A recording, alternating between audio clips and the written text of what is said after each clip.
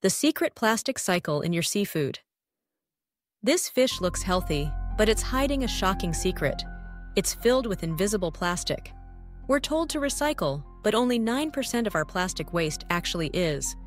The rest breaks down, entering our oceans and our food chain, eventually ending up on your plate. Today, we're exposing the secret journey of plastic and how the final step is you. Section 1. The journey begins. It starts with a single bottle, one of millions of metric tons of plastic entering our oceans each year. The real danger isn't the bottle itself, but what it becomes. Sun and waves smash it into trillions of microplastics, many smaller than a grain of rice. They've become a permanent part of the ocean that we can never clean up. Section 2. The invisible transformation. Here's where the journey takes a terrifying turn. Tiny plastic bits are eaten by plankton, entering the global food web. But it gets worse. These plastics act like toxic sponges, soaking up chemicals like pesticides and heavy metals until they become little poison pills, thousands of times more toxic than the water around them. Section 3. Climbing the food chain. The cycle accelerates up the food chain. A small fish eats thousands of toxic plankton, and its body fills with plastic. That's bioaccumulation. Then, a bigger fish eats hundreds of those smaller fish, concentrating the toxins.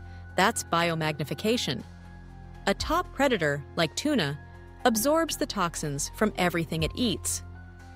Section 4. The plate and the human impact. Which brings us to your dinner plate.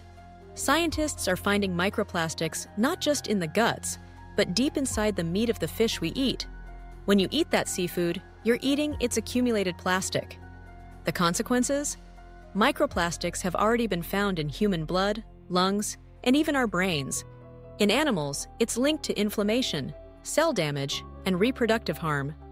We are the final stop in this plastic cycle. Section 5. The bigger picture. And it's not just bottles. The biggest sources are things you'd never expect, like synthetic fibers from our clothes and dust from car tires. This invisible flood of plastic flows from our homes and streets right into our water, constantly feeding the cycle. Clarion call to action. So how do we fix this?